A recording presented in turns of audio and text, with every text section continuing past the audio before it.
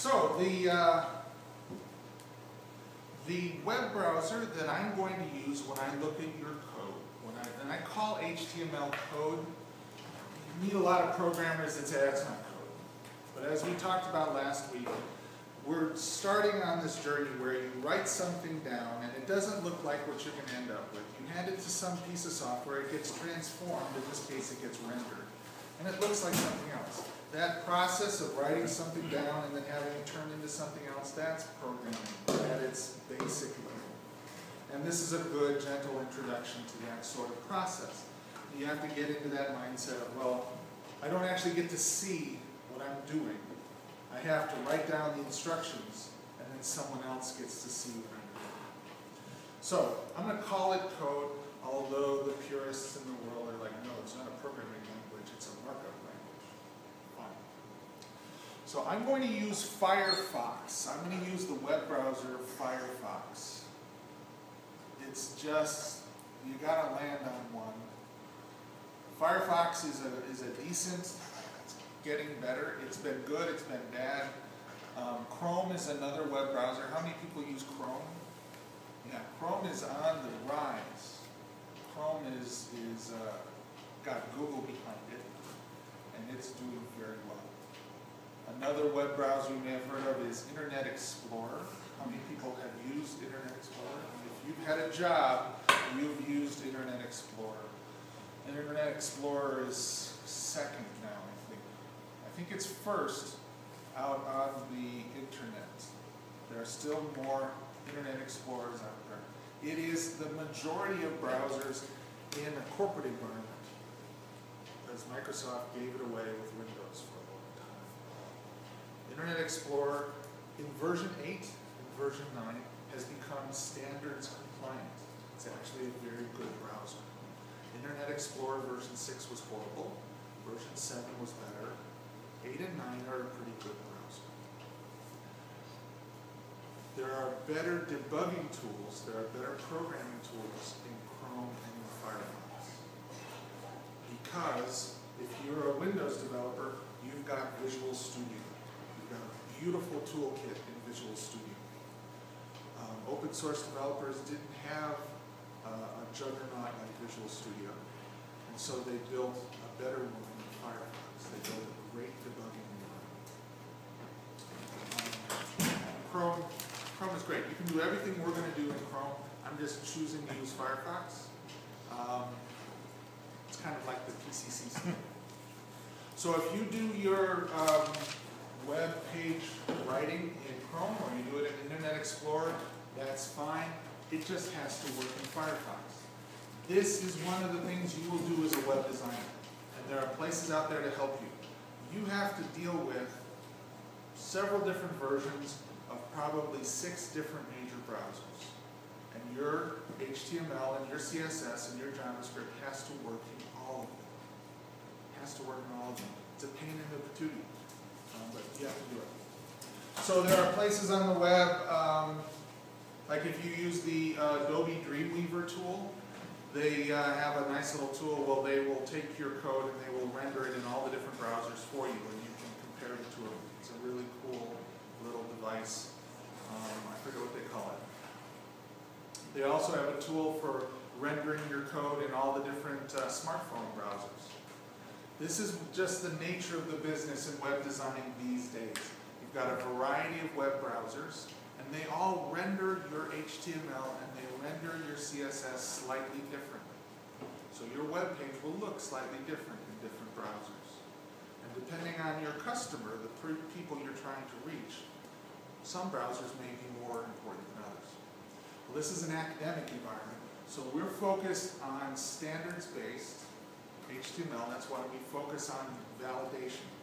We want your code to match a standard.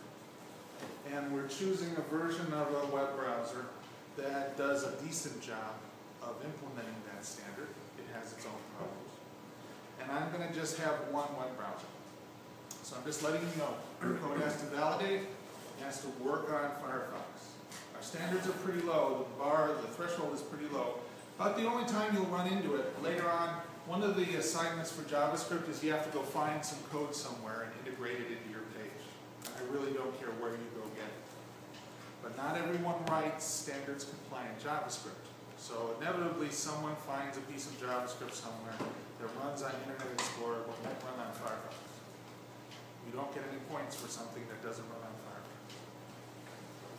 Again, it's a hassle, but it's part of the business, so I'd like you to get used to it. So get yourself a copy of Firefox. The copy that they have in this campus is, let's see what they got. They've given us 9.0.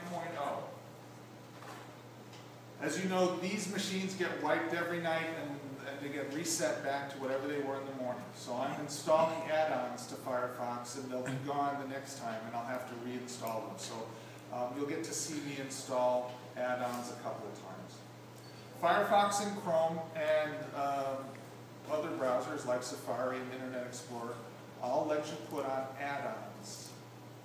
You can add functionality to the web browser. And in Firefox you do tools, add-ons. The two add-ons that I added, I did that before class, Firebug.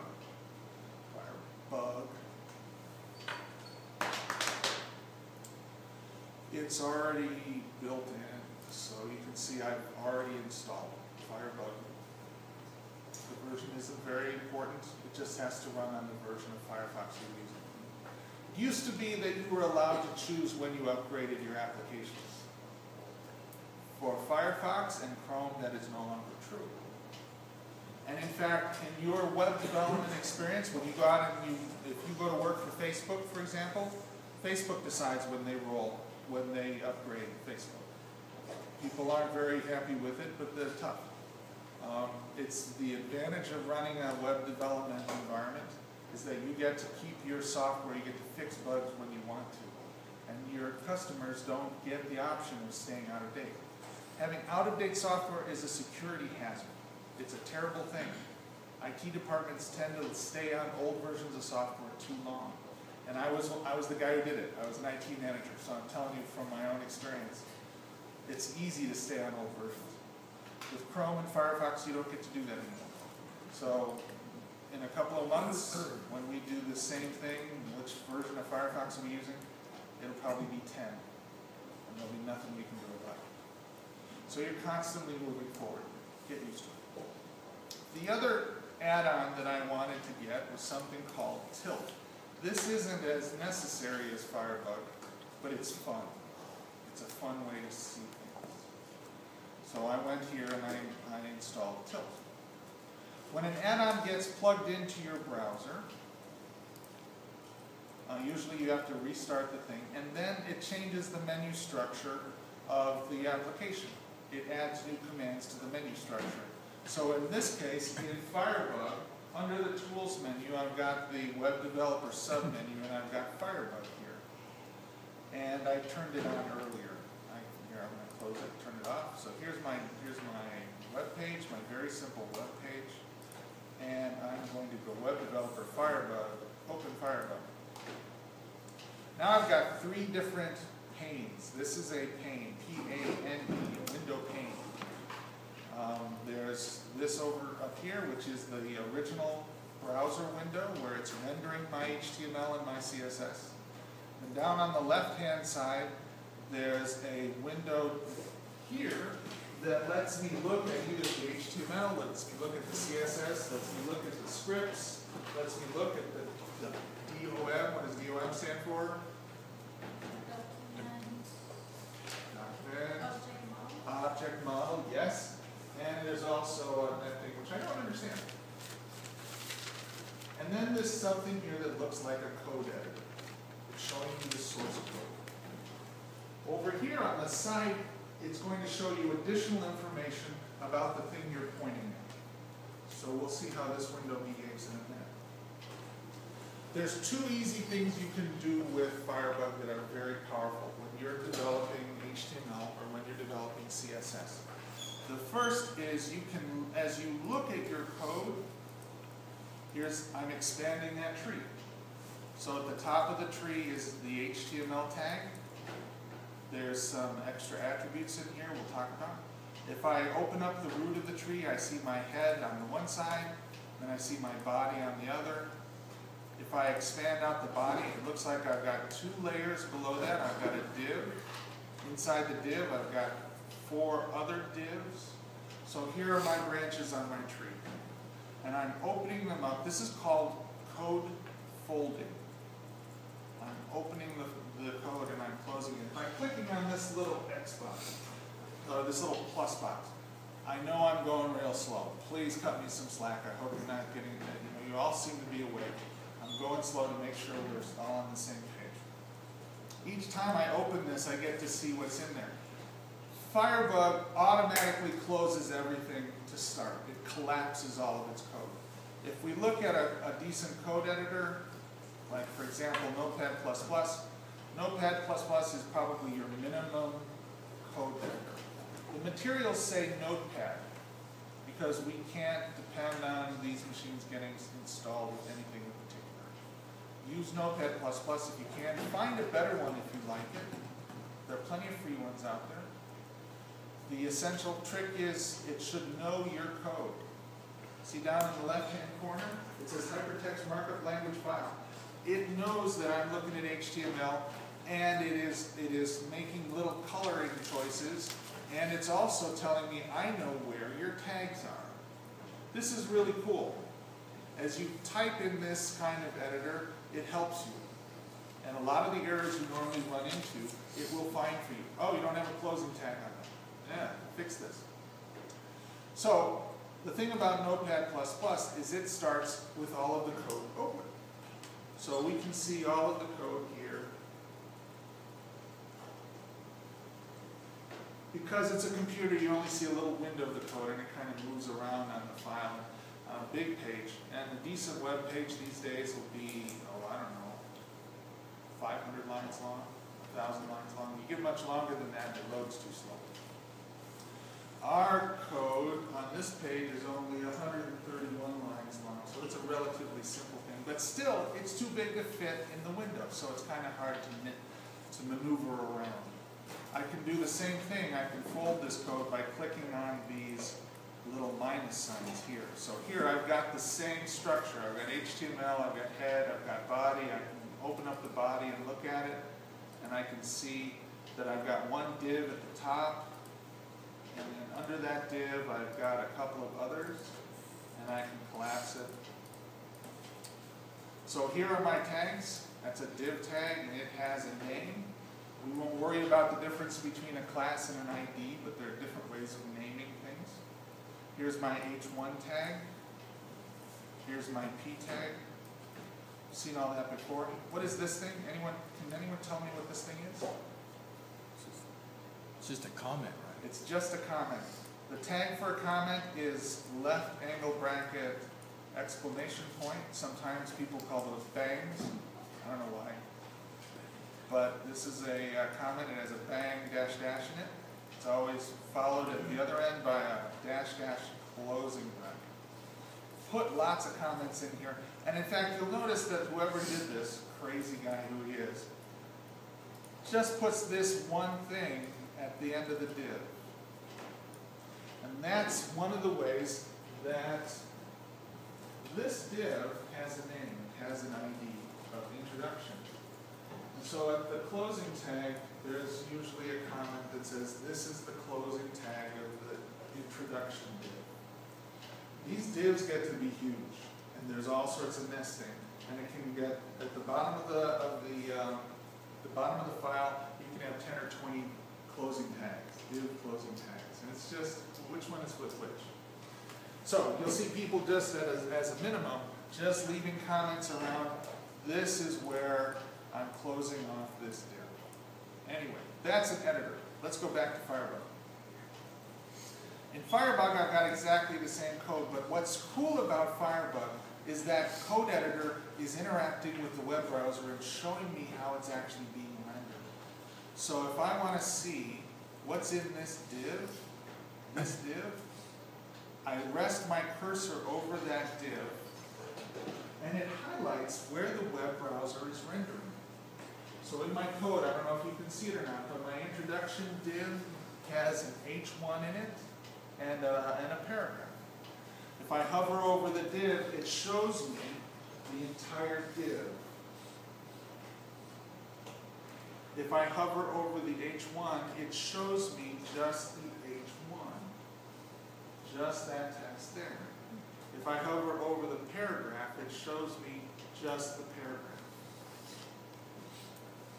Similarly, as I go down the page, I can highlight other pieces of it. I'm going to have to scroll down here. So now I've got a little form down here. So here I'm hovering over the div for the form. I can open that up. And here's the actual form itself. It's a tiny little form. We'll learn about forms in a couple of weeks. It just has two inputs. It has a text input, and notice as I hover over the text input, it highlights it up there, and it has a little button. So I'm highlighting first the text input tag. Yes, sir? So basically, if you're using Firebug as fast as you're typing or making changes, they can be seen? Well, you can't type into Firebug. It's not an editor. It's just a display thing. So what you end up doing is doing some edits, throwing it into Firebug and playing with it, bringing it back to the editor, back and forth, back and forth.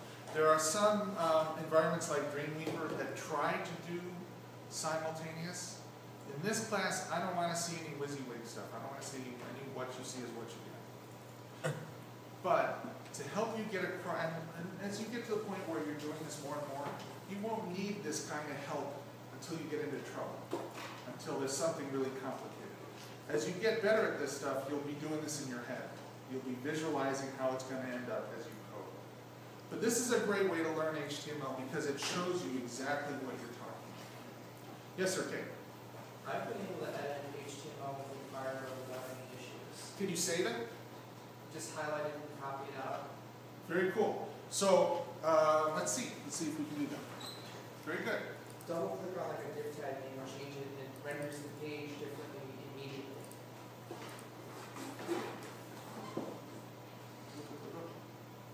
I do this stuff to like remove sections of web pages I don't like. Very good. Where is that now? So I made the change, and then you're saying I can save this? Copy it. What I'm saying is after you make a change and hit enter Uh-huh. in the text fields, Uh-huh. it renders the page immediately above with your changes. And Yep. you highlight the code down below and you can copy and save that off to Notepad or what have you. Very cool. So that's an excellent point. Thank you. So you can make changes. Then you'll have to take this code and copy and paste it back into your editor, if I understand it correctly, because I don't see any way of just saving the file. You can also just go up into Firefox and choose save page as and then put it in its right location. Yep. It renders the change right then and there. Very cool. And you'll find that you can not only change your HTML to make it work the way you want to, but you can do the same thing with CSS and with JavaScript as well. The only thing I was trying to get across is that you can't save on top of the file you started with. Correct. But this is a very good environment for trying things out and learning. Let's go to the other side of things. The other side of it is, if you see something up here, let's close all of our stuff down. So I've closed down the tree. So all of the tree is, we're just showing the HTML tag and everything else is collapsed. Let's say I want to take a look at this and I want to say, what is making, where is this in my HTML? I put the cursor up in the rendering window. I right mouse click and I use the command inspect element with Firebug.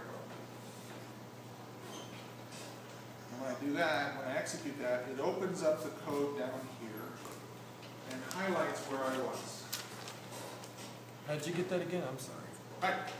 So you find what you're interested in, you hover the cursor over it, then you right mouse click and you use the inspect element with Firebug command. Okay, thanks. And then it moves your window down below to that line of code. As you notice, these sort of things overlap each other. So I'm sitting on this H1, the H1 is inside a div, and that's part of the nesting we talked about. So sometimes if you like go over here, you think, well, what is rendering this thing? and you do inspect element with Firebug, it'll get close.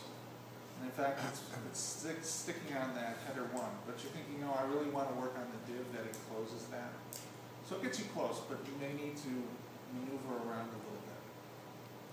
But this is really powerful.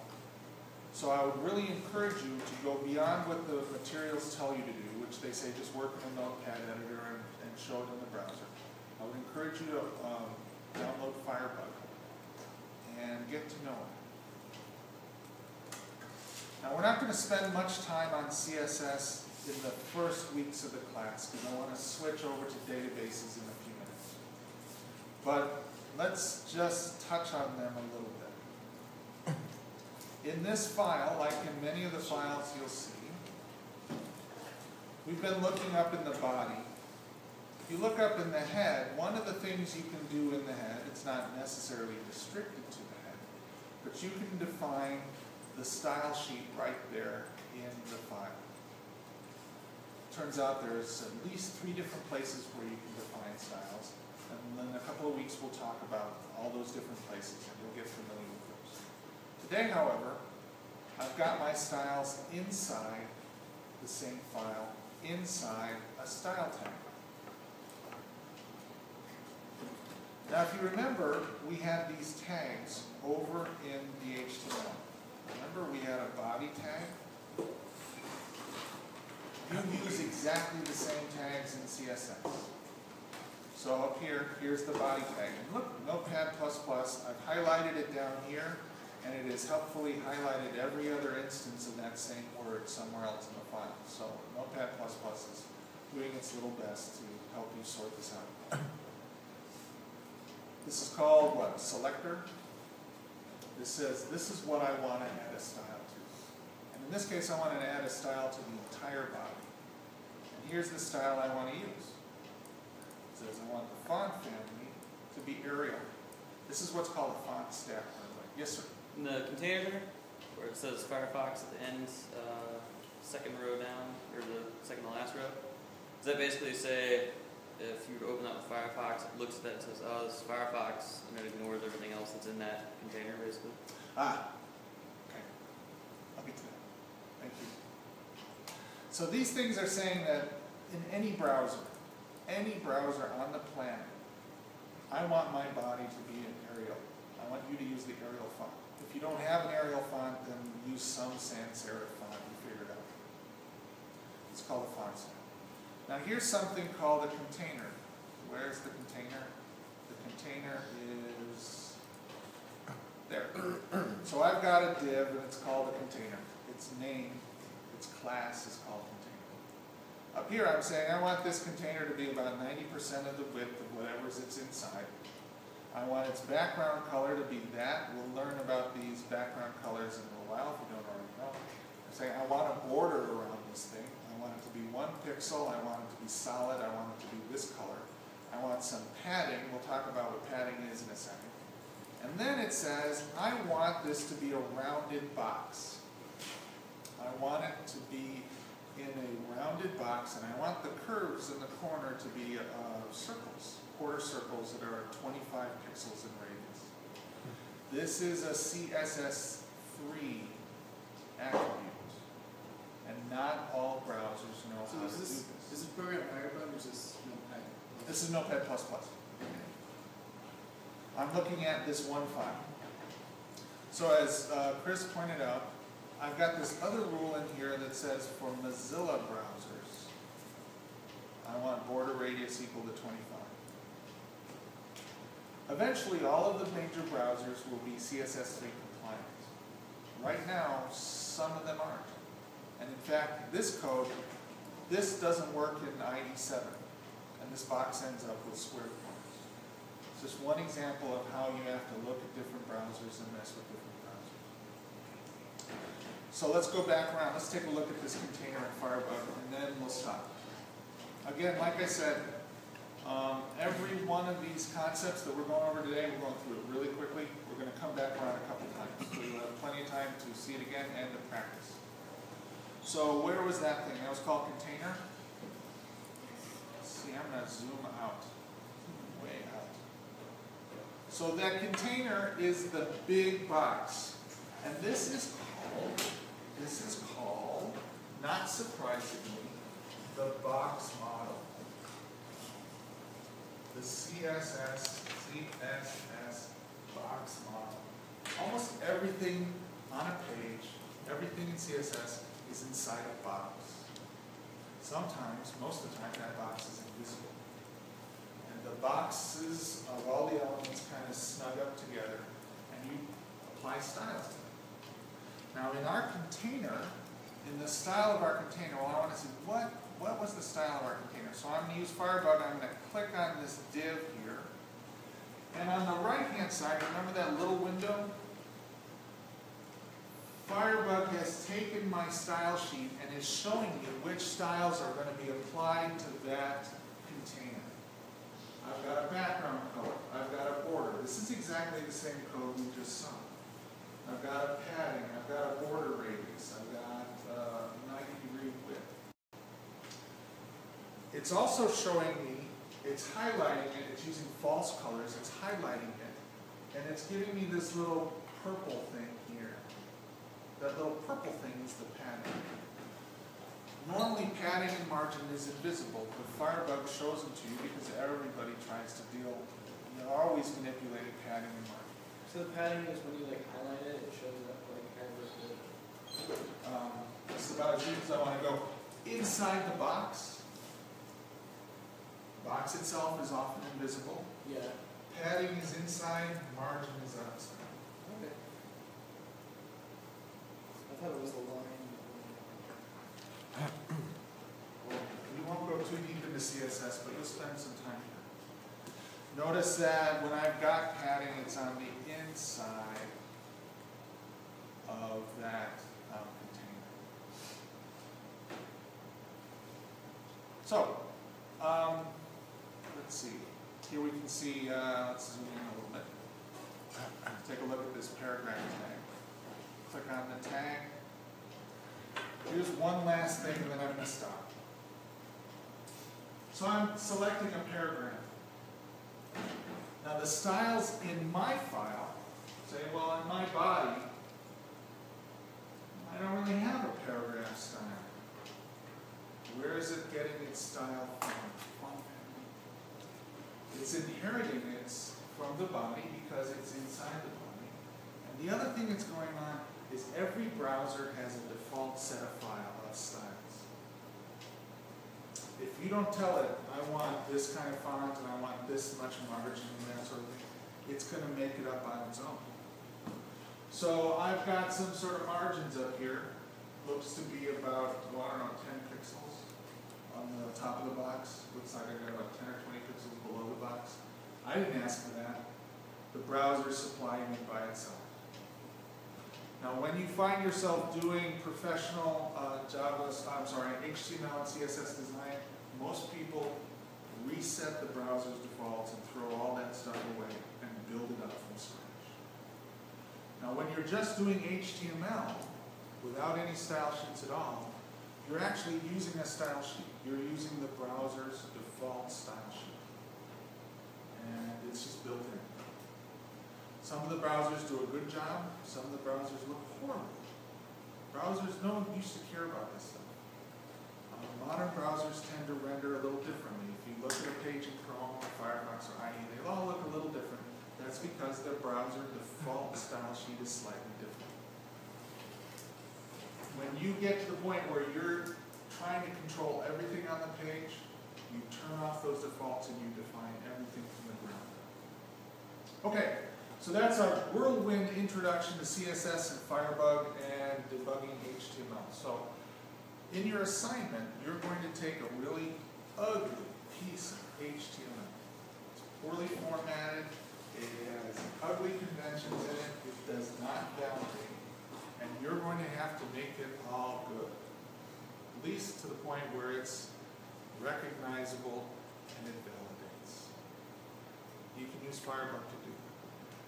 Let's take a 5-minute break and then we're going to start a whirlwind introduction to databases. Your brain isn't full by that point. I'm doing my job. I'm at Journal Fed 1.